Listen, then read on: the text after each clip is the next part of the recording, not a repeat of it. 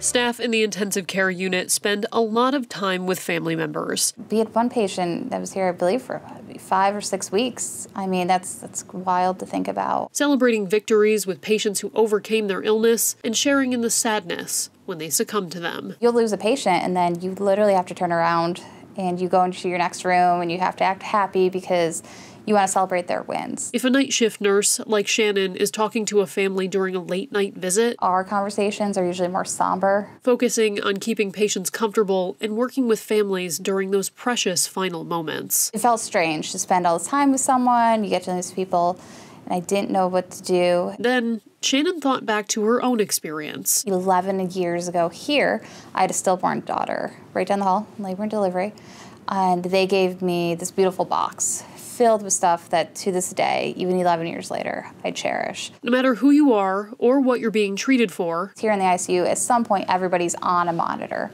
depending, so we do have, access to that. Knowing she could print the reading of a patient's heartbeat. I just bought glass bottles off Amazon, brought 100 of them, brought them in, printed out some heartbeat strips for people who had passed, for their family members to have something to remember them by. Though reactions to the tiny container were largely positive, that didn't feel like enough, so I started coming up with these comfort boxes. Adding fingerprints, support pamphlets, and anything else to help ease the pain of their loss. We're going to kind of make the heartbeat bottles a little more formal. Right now they're just plain glass bottles. The small token gives families a way to carry part of their loved one home with them. We just want people to know that we're still thinking of them.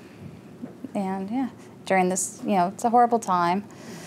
Try to ease a little bit what we can do. Even though it's late at night and families aren't around to see it, we still spend just as much time with their family member, behind the scenes. Shannon says she hopes the gift will show people that they did all they could. Their loved one mattered and was cared for. For Arnot Health, I'm Lexi Cutmore.